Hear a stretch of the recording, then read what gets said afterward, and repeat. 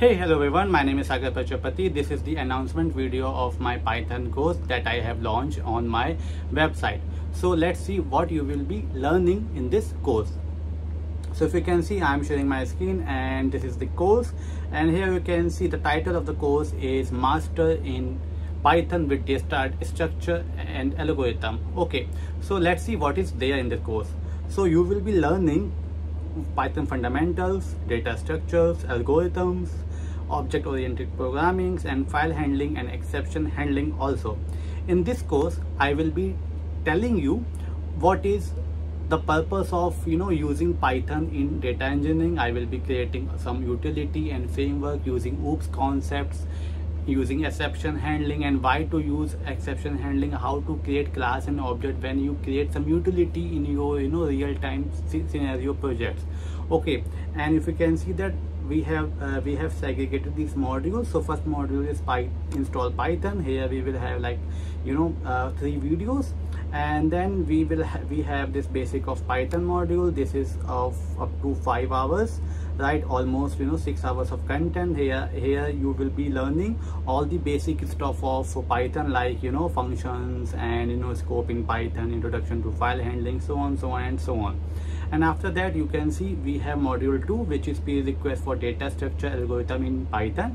And there you will be learning what is time complexity, space complexity, what is queue and stack and queue in Python, linked list, tree, BST basics, searching algorithms, sorting algorithms, and so on, right? Likewise, in module 3 we will be solving some program questions using using Python with data structures and algorithm. And in module 4 we will be learning real-time scenario frameworks, which is being used in data engineering. Like if you want to read the data from REST API and then write the data into some different server or in some different file location, how we can create this utility using Python with 𝐓𝐡𝐞 concept, multi-threading concept, OS concept, and so on.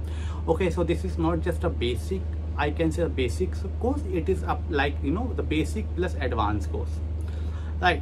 So I hope that you will buy this course, and if you are very interested who do not know anything of basic of Python, then I can say that go and buy this course. Who has already have idea on basics of Python, who want to enhance their skills in Python, then also I would suggest to take this course, because see, problem solving is very important role, is very important skill in IT industry, or in any industry of computer science, because without problem solving techniques you cannot solve real world problems, right?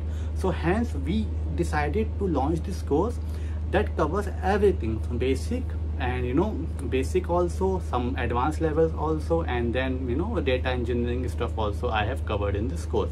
So I hope you will enjoy this in this course, and please give me a feedback once you complete the course or when you start the course. Thank you, bye bye.